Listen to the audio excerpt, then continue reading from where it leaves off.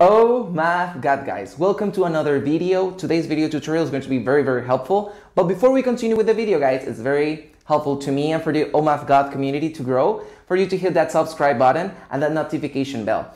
If you find this video useful, don't forget to leave a like, a comment, and again, subscribe. Let's begin.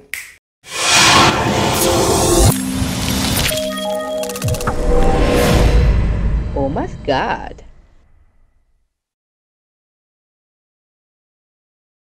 Welcome back, everyone. Hope you guys are doing amazing.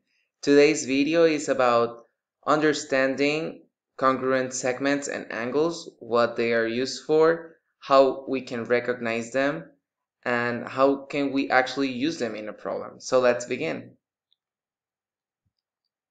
So we're going to be learning about congruent segments and angles. First of all, congruent segments are segments that have the same length, and the same number of tick marks shows that the segments are congruent. So in this case, we have AB, we have a single tick mark, and we have ZX, and we have also a single tick mark. That means that AB is congruent, and this is the symbol for congruent, with ZX. Okay? So that means that whatever is the length of the segment AB, the length of AB is going to be equal to the length of ZX. So if AB is 5 centimeters long, ZX is also 5 centimeters long. And we're also going to be talking about congruent angles. So the same thing. Congruent angles are angles that have the same measure and the same number of tick marks or arc mark shows that actually two angles are congruent. So in this case, the measurement of the angle WVY, so WVY is going to be the same as the measurement of the angle MQL or LQM. So LQM. Why? Because since we have the same tick marks and the same arc marks, we know that the angles are congruent. And if two angles are congruent, that means that their measurements are equal. Okay, so have to take that into account. Now we're going to try solving a problem. So suppose EG is equal to 3, EB is equal to 8, AF is 7. The measurement of angle EBG, so this one right here, is 19 degrees. The measurement of angle EGF, so this one right here, is 28 degrees. And the measurement of angle CAE, again, CAE, so this whole angle right here, CAE, is going to be 51 degrees. So find each value. So the first value they're asking us is EF. So as we can see, EF has a single tick mark, and that single tick mark is shared with EG. That means that segment EF is congruent with segment EG. That means that EF is equal to the measurement of EG. So EF is equal to 3. It is very important to first say that it is congruent, and then I can say that the measurements are equal.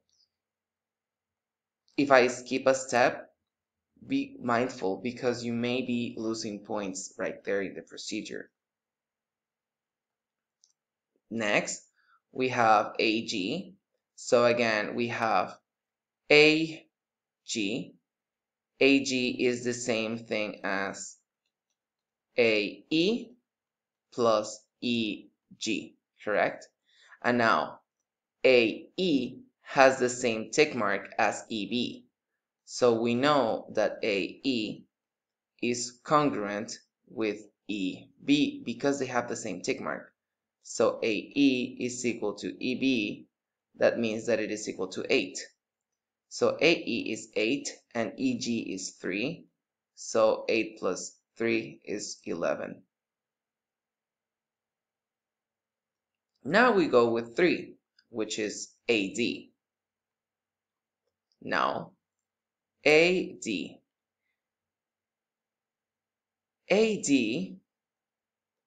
is going to be the same as AF, which is the whole segment, minus DF. We know that AF is 7, and we know that DF is actually just going to be 3, meaning that AD is going to be 4. What about EFG? Okay, so EFG has the same mark as EGF. That means that they are going to be congruent. So the angle EFG is going to be congruent with angle EGF, meaning that their measurements are going to be equal. And what that means is that it's going to be 28 degrees. What about CAF? Well, CAF is going to be just this tiny bit right here. And the measurement of angle CAF is going to be the measurement of angle CAE minus the measurement of the angle FAE.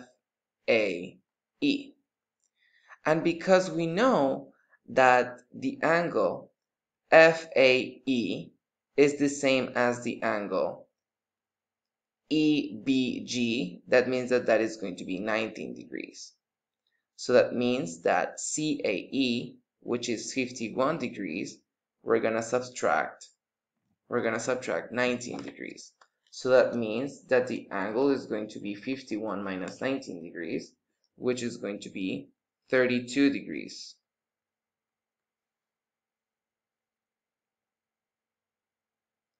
And then, last but not least, we have DF.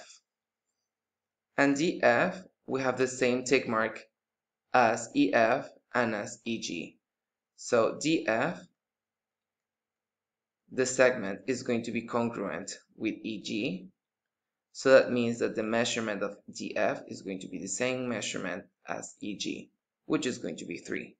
And that is going to be your, and as you can see by this procedure right here, it is not as complicated. You just have to remember quite some things.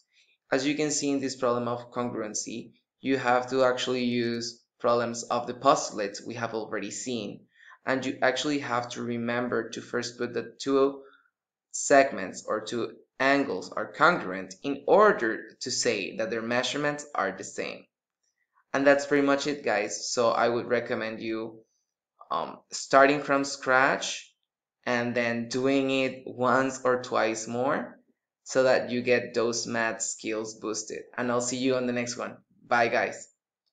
Check out these other videos to improve your math skills, and make sure you click that subscribe button to make the community grow.